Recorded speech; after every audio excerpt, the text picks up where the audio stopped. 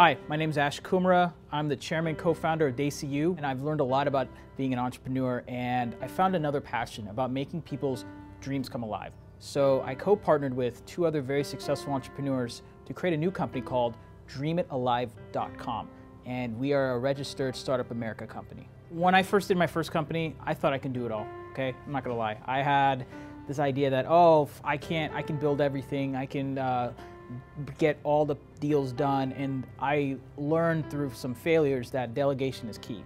The second thing that I've learned, which I'm definitely not doing for this company, is you gotta have the right balance of founders. I have now led to believe that the perfect startup is a combination of three mindsets: business, creative, and technology. So with DreamItAlive.com, I've made sure that us three have that balance of business, creative, technology. I think the best advice I would give any entrepreneur is you gotta partner up with people who have been there, done that in your industry. People that have both failed and have succeeded, because their words of wisdom can really help you. Figure out, are you doing this to fulfill like a mission, a purpose, or to follow a trend?